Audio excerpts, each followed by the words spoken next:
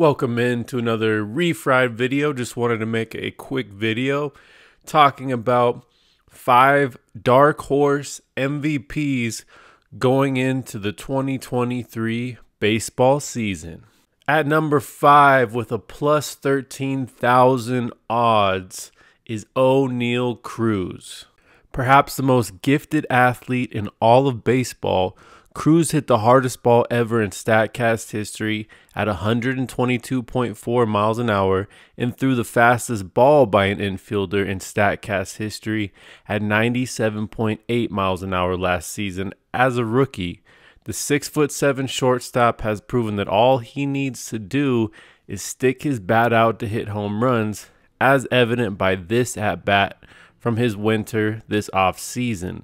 His baseball savant page is full of red sliders. He is in the 100th percentile of average exit velo, 98th percentile in sprint speed, 97th percentile in arm strength, and 96th percentile in barrel rate. He has a legit shot at 40-40, and his size and speed is 1 of 1. If he can cut down on strikeouts and up his on-base skills, he could dominate the league and easily win the NL MVP. Coming in at number 4 with plus 10,000 odds, White Sox outfielder Eloy Jimenez. If Eloy can stay healthy and play a full season for once, he can put up enormous power numbers. A full season from Eloy could result in 50-plus homers, and the White Sox are definitely due for a bounce-back season.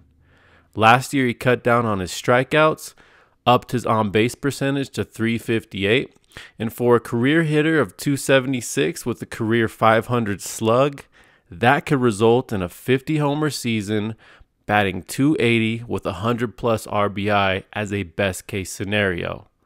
After the All-Star break last year, Jimenez was a truer version of his old self from 2019 and 2020. He hit .323 with a .948 OPS while maintaining a WOBA above 400. He's only 26, and if he can get to 600 plate appearances or more, watch out. At number 3 with plus 20,000 odds, Orioles outfielder Cedric Mullins. Cedric stole 34 bags in 22 while hitting only 16 dingers. He didn't provide the pop from his 2021 season, but he proved he still has elite wheels. The Orioles are now a legitimate team with young stars everywhere. With Gunnar Henderson and Adley Rutschman now in the fold full-time, more opportunities to get more at-bats and score more runs awaits Mullins. He had a down year in 2022, but his 2021 was elite.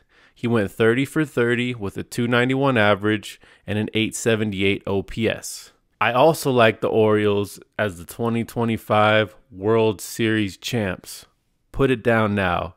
Once Jackson Holliday joins the squad, it's over. Coming in at number 2 with plus 6,000 odds, Luis Robert. He has yet to play more than 98 games in a season, but his 162 game average is 26 homers, 19 steals, while batting .289 with a nearly 500 slug. That stat line is already all-star worthy, and he is as gifted a player as you will see. A healthy season could result in 30-plus homers and 30-plus steals.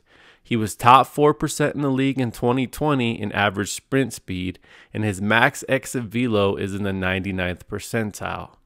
2023 could be a huge breakout year if he avoids injury for the Southsiders.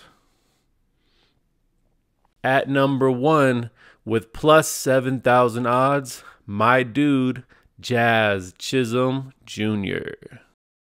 Jazz was on pace for a 35-homer, 30-steal season in 2022 before a lower back stress fracture ended his season.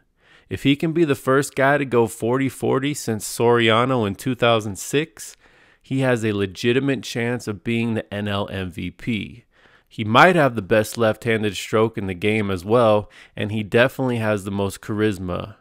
Jazz had an .860 OPS in only 60 games last season and looked like he figured out big league pitching. If he can hit close to .270 with the steals and the power, he has a legitimate shot. If Jazz goes 40 for 40, he'll be the consensus #1 player in fantasy baseball next season too. He's moving from second base to center field with the arrival of Luis Ariz in Miami. If you don't believe me that he can win the MVP, just ask Jazz what he thinks himself. People can't wait for your season, man. They're excited. A full season of Jazz Chisholm is going to be absolutely Be healthy, man. Stay healthy. Stay healthy. A full season of Jazz Chisholm is an MVP.